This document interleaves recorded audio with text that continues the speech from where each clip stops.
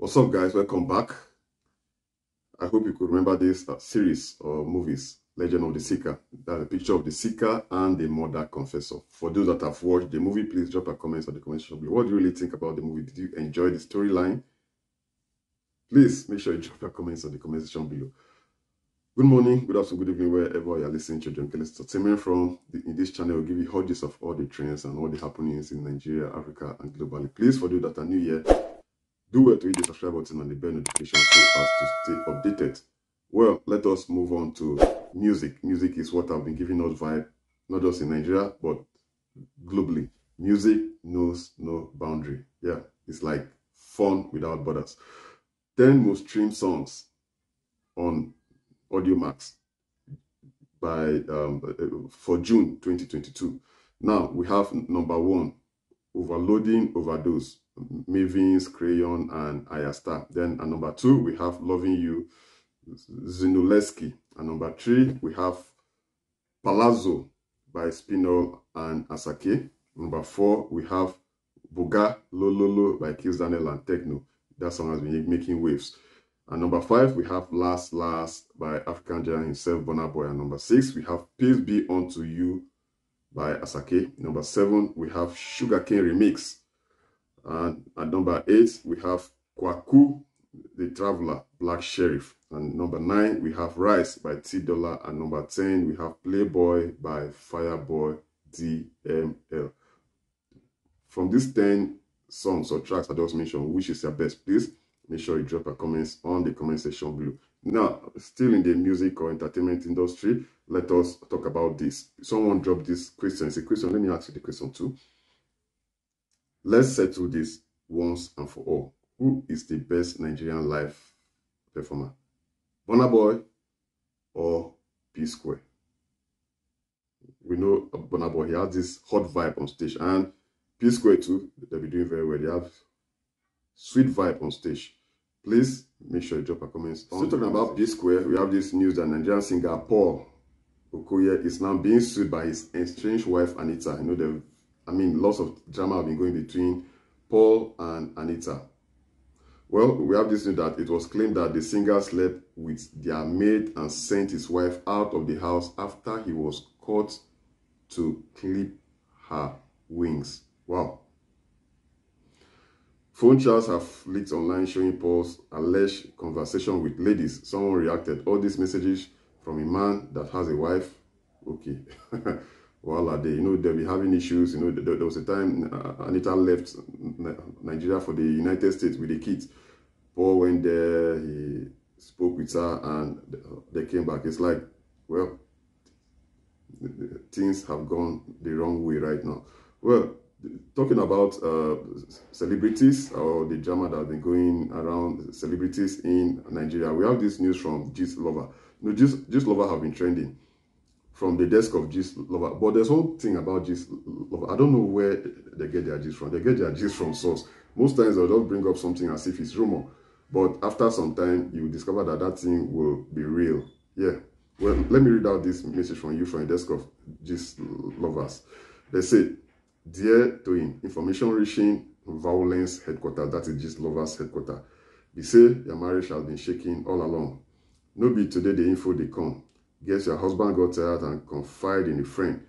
No push him out. He said, and I quote, I have been managing in the marriage. Well, from what Div0rce said and from what Toyin, Abraham's husband, allegedly said, that Toyin doesn't really spend time with him, because we know Toyin, she's an actress, she's a producer. She'll be doing very well in the entertainment industry, especially movie, that she doesn't spend time with him. She's always traveling, and it's not really rosy for him. But well, from the desk of Toyin Abraham, the Nollywood actress, she said she has broken her silence, because she's been silent.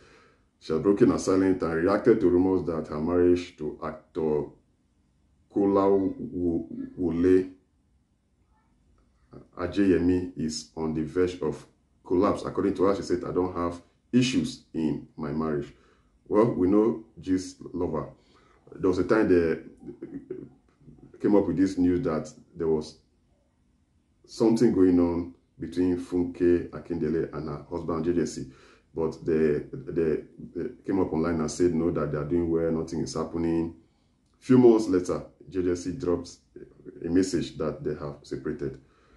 Well, we hope the same thing will not happen for Toyin Abraham and her husband.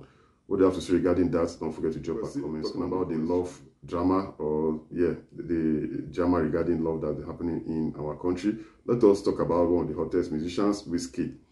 According to Wizkid's ex, Tania Okoye, she said why I broke up with Wizkid. She gave us reasons why she broke up with Wizkid. The fashion designer has addressed her 2016 split from Wizkid, who is a singer. Tania and Wizkid parted ways in 2016, and news reports that he was expecting his second child with Div0rce. Replying to a question on whether she was happy in the relationship dating back 6 years ago, Okoye affirmed, I consider myself to live in my own world. I live in a bubble. I don't like doing things on the outside, she said. So imagine being 21 and being thrown into the media at a time when it wasn't normal for young people to be in a relationship and be so public. I knew that at that time we were the only ones. That was before Ice Prince came out with his girlfriend years later. So it was new at the time. It was so bad that they insulted my destiny. At some point, they started insulting my legs, saying I had really skinny chicken legs. Voila. We were young and he was becoming a global superstar. There's no way we would not have had issues. It's impossible. It comes with that celebrity life. At some point, we decided that we had different things that we wanted to do. Well, we fed it from the desk of Tania Okoye. What do you have to say regarding that? Please make sure you drop your comments on the comments. I saw this quite fascinating. Let me share with you guys that a verified Nigerian TikTok influencer with 1.3 million followers. 1.3 million followers. I remember we have like 200 million plus citizens in Nigeria. 1.3 million followers on TikTok. Grace Africa had a humbling moment she shared online. Grace organized a meet and greet event with her followers, but no one came, and she shared a video of the humiliating moment. Reacting, someone wrote, I feel this would happen to me as well. This makes me sad. Please tell me people came. She organized an event and she has 1.3 followers on TikTok, and nobody came for the event. That is one thing there's one thing we should learn in life, that no matter the number of followers you have on social media, my brother, you are on your own. That is why most times we see celebrities like musicians telling us they are lonely. Most times people like, how can you tell us you are lonely when you have so much followers or fan? I mean, your fan base is so large. Yeah, you can imagine this lady with 1.3 million followers on TikTok, and she organized an event as in meet and greet. She did ask people for money. I mean, she must have organized everything, food, drinks for her fans to cash fund with her, but at the end of the day, nobody came. Let us talk about our beloved country, Nigeria. You know, politics is on the way. 2023 just by the corner, and we'll be voting our next president. Not just next president, next leaders, governors, senators, chairmen, councillors.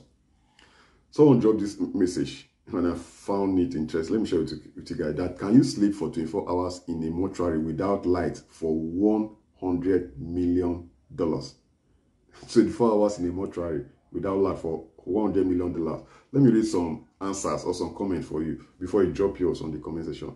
Someone said, no try them at all. People go even turn them to permanent residents. This country red.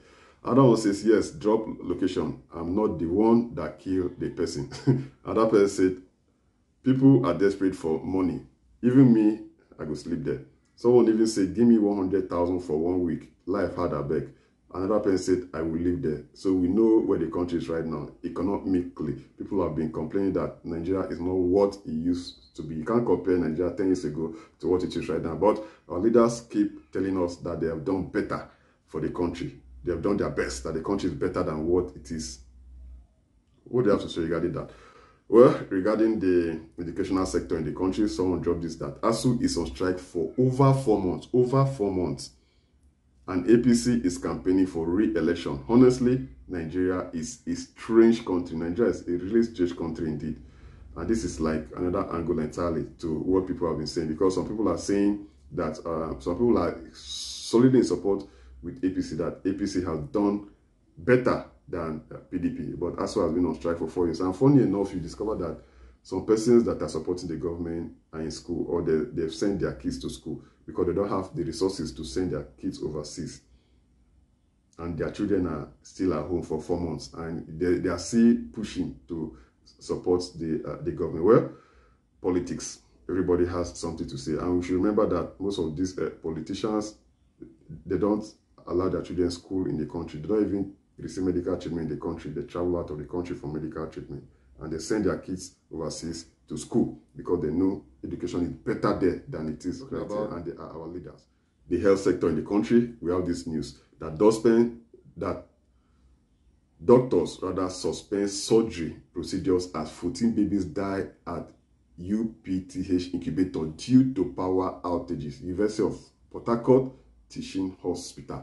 14 babies died at the incubator. You can imagine.